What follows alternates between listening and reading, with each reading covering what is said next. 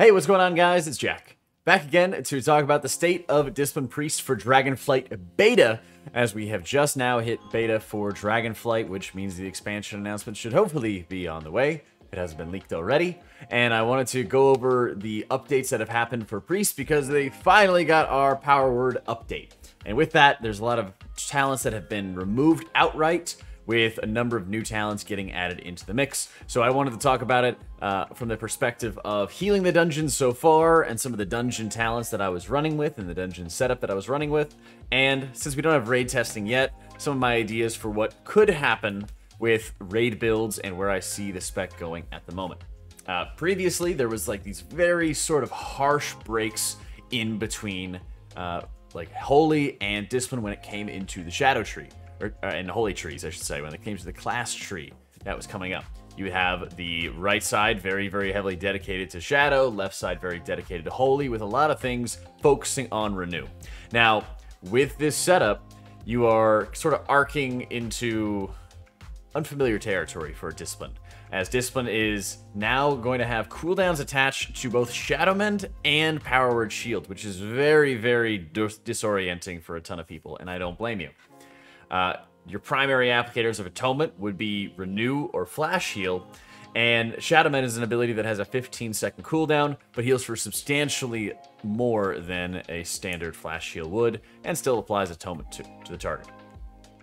With that, you're going to be able to have things like Depth of Shadows, where your dot damage is increasing the amount of healing from your Shadow Mends, and for a 5-man build, that was really good. I was finding whenever I needed to really heavily top somebody or put a lot of output into one individual person, Depth of Shadows helped out tremendously.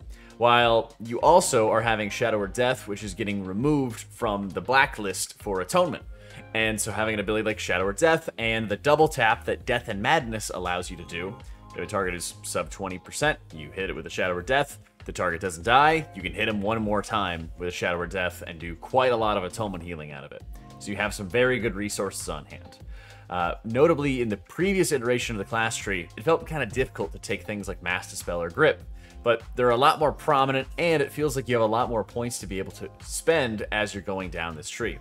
Notably, Power Infusion, Self-Power Infusion, things like that are also very easy and very prominent to grab, but when it comes to the break between Holy and Shadow on this tree, Discipline kind of feels like it could straddle both of them.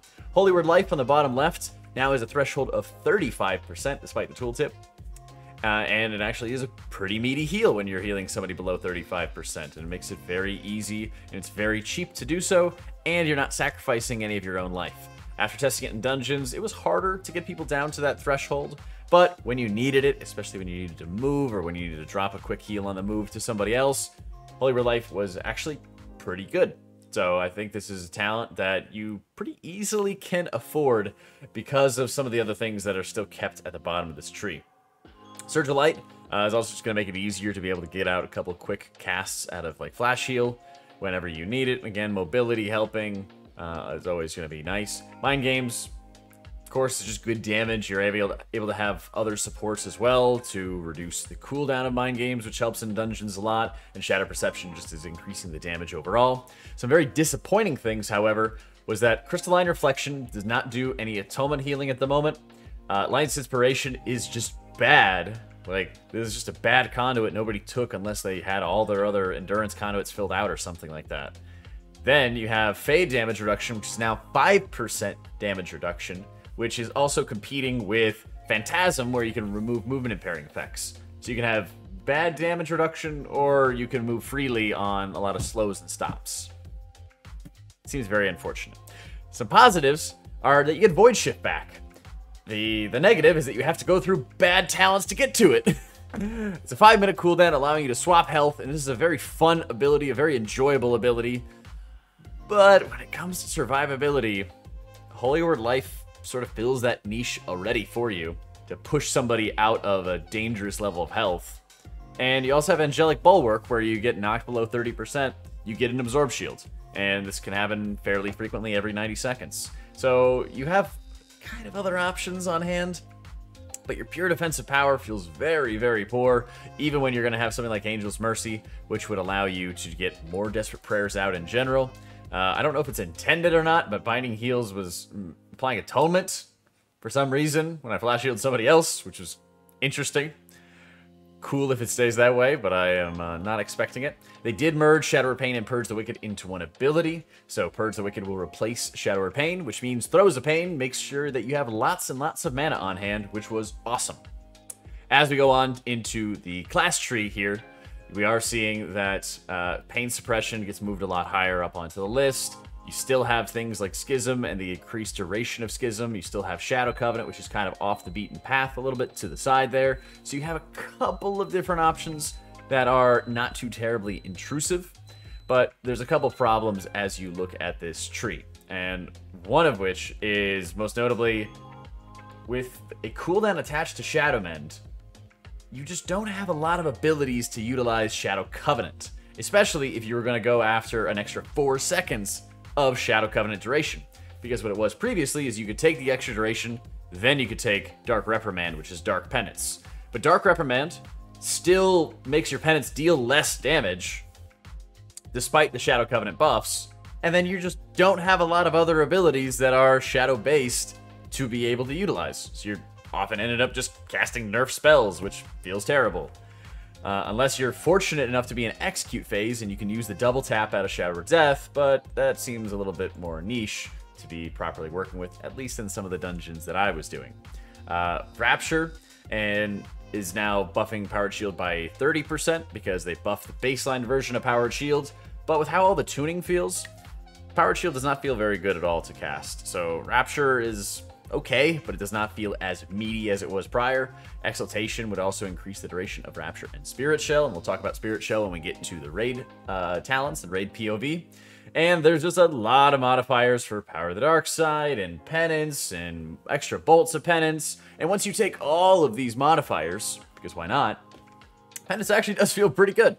The Harsh Discipline, where you're able to heal for Atonement with 100 times, and then be able to buff up your next Penance, make it free, make it cast additional bolts. It's a nice self-fulfilling feedback loop whenever you're in a 5-man environment. You can really easily get all your Atonements out, bump out some damage, and have a jolly old time, and it's not a problem whatsoever.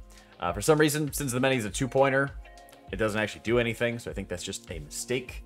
But you potentially could go down that route and grab Lenience if you really wanted to, but it's sort of tucked away in a corner that you don't feel as obligated to be able to pursue. Shadowflame Prism actually does convert to Atonement Healing, although I believe it's off of only 1 target hit, citation needed.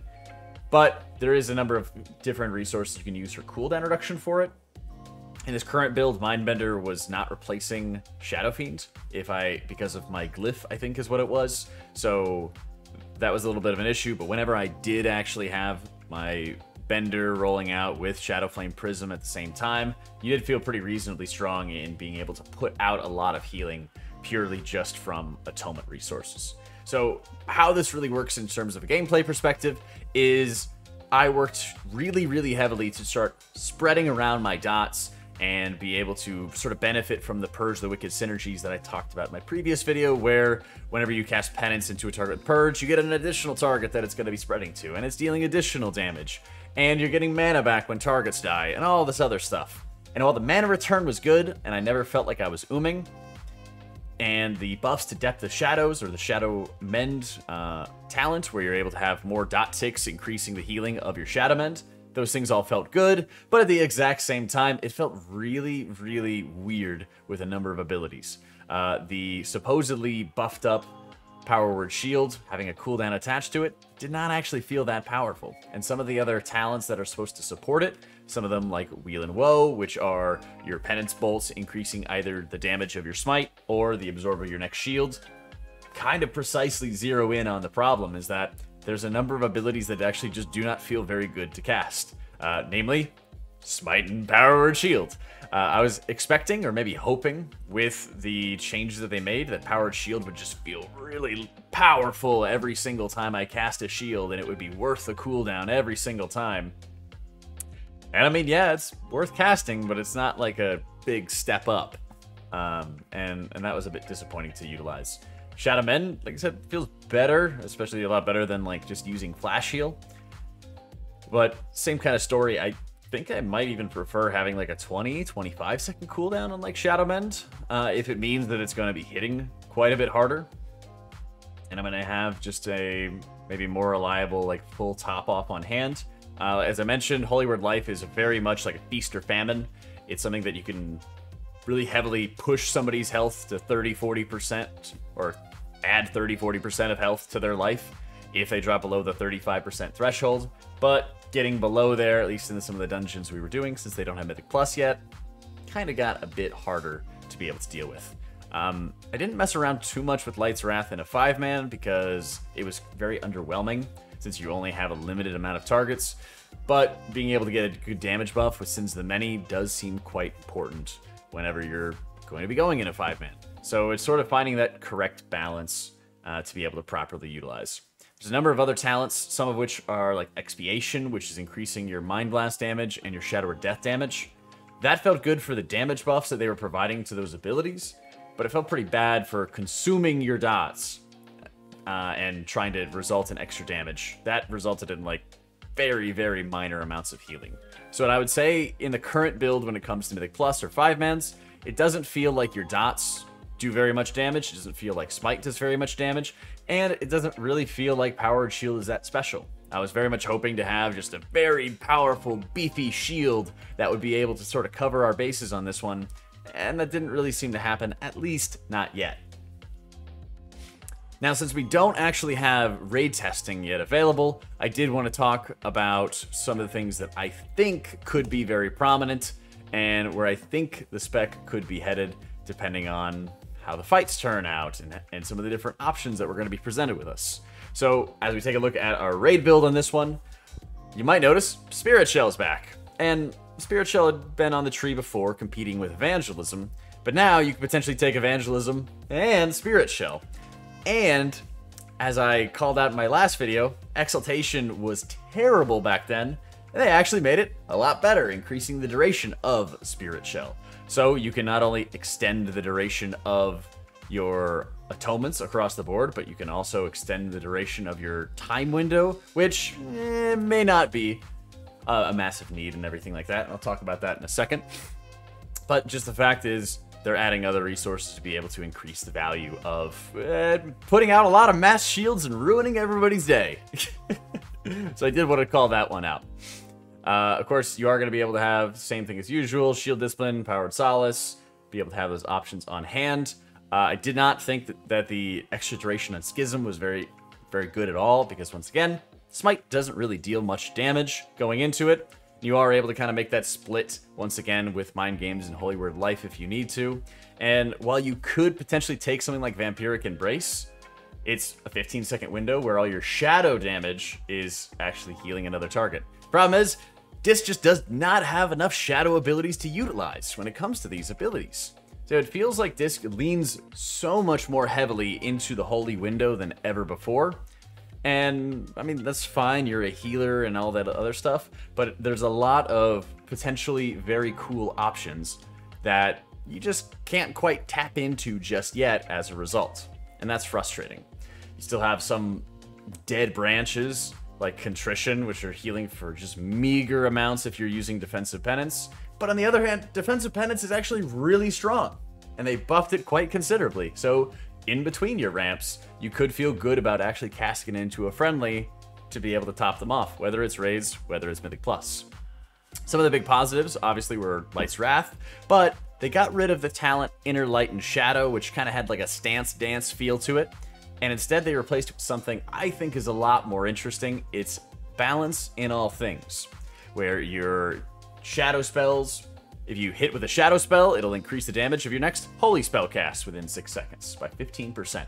And then when you cast a holy spell, it'll buff up your next shadow spell. And you can kind of set up a ramp almost where you Schism into a Light's Wrath, into a Mind Games, into a Penance, into a Mind Blast, into Smite, or whatever it is that you have left over. When you alternate between Schism, a shadow spell, Light's Wrath, a radiant spell, which is light and fire, into a shadow spell again, into a holy spell again, and back and forth you go. And I would love this. It was not quite properly working whenever I tested it on the servers and everything today, but a number of things are kind of busted. But that being said, I love this as a concept to be able to flip between light and shadow when dealing damage and actually properly feeling the increased value and the increased pump and power and everything that you have on hand. Notably, there's also some other talents that are buffing up Light's Wrath, where you're getting 4% more damage per ally affected by Atonement. Originally, it's 10% more damage, so I would bump it up to 14. But then there is Wrath Unleashed, and this ties again into some of the other problems I was mentioning, where it's buffing up your smite damage by 40%. Whoa! After casting Light's Wrath. But 40% of a small number is not a lot, unfortunately. Previously, we had smite buffs rolled into the class tree, and I think there was another one rolled into the discipline tree in the previous build, where if you had X atonements out, I think it was like 3 atonements out, your smite would do like 10 or 20% more damage or healing or something like that. Now, without a lot of those modifiers, and even before when they had them, smite just felt terrible to utilize, and these talents buffing it don't really help a lot. The reduced cast time and crit strike chance is okay, but I think that there's a lot of competition that's going on here. Whether or not you take Spirit Shell or you start going into this far left side, this far left branch is probably the most strange one that I've experienced. And again, it just cycles back to what feels good to cast.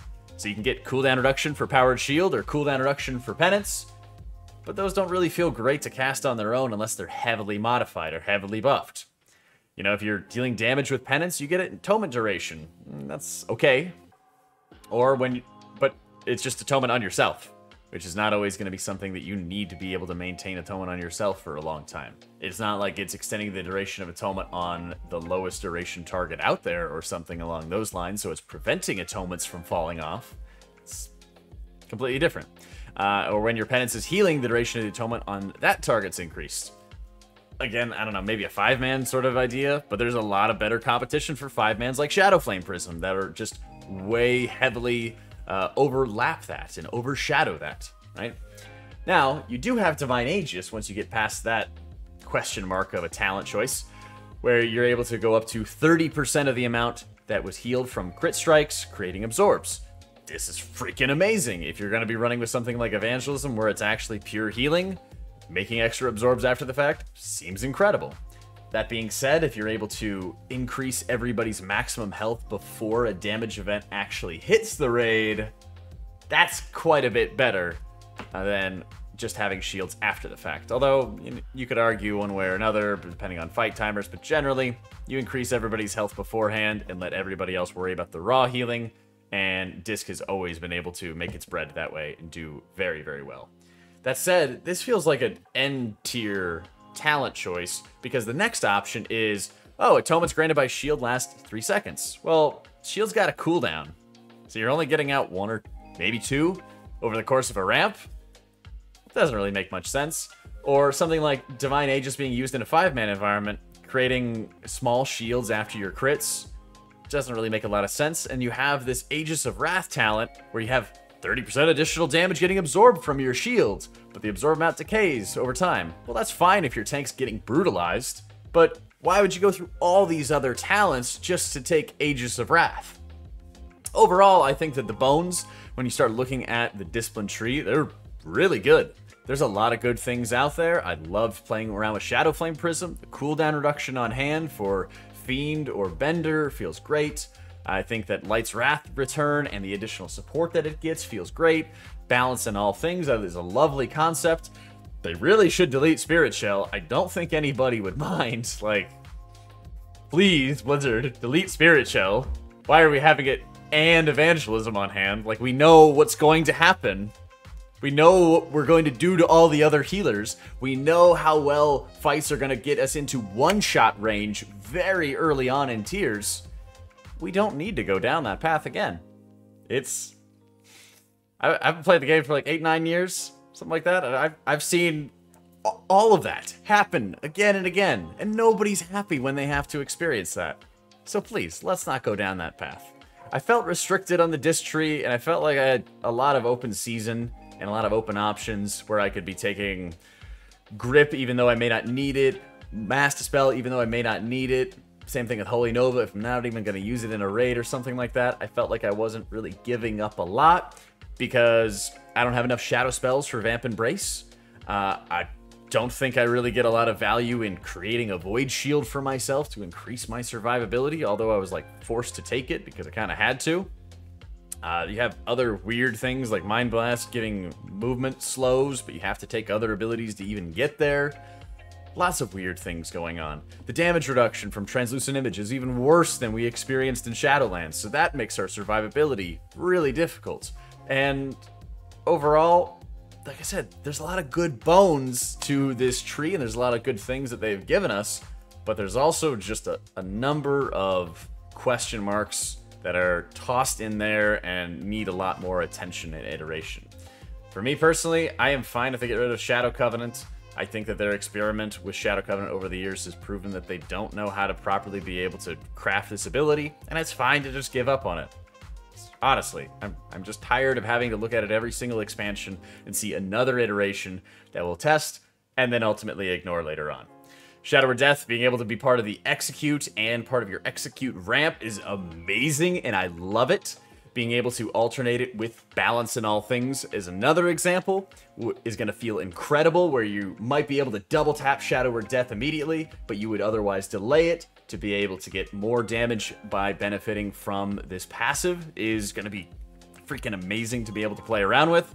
And overall, I am like hopeful for the spec. I think that there's a lot of good ways the spec can continue to contribute damage and heal that way in a 5-man. I think that their ramp capabilities are becoming a lot more interesting, but when it comes to their bread and butter, I think what felt really good in Legion about Disc was how bursty and powerful you felt when you had Light's Wrath at your side, how strong of power word shields that you were able to put out. What felt good in BFA was how impactful it was having lots of smite follow through in your atonement ramps, and how if you focused on getting every last bit of value out of your atonements by maintaining a lot of smite damage, you would be heavily rewarded for it.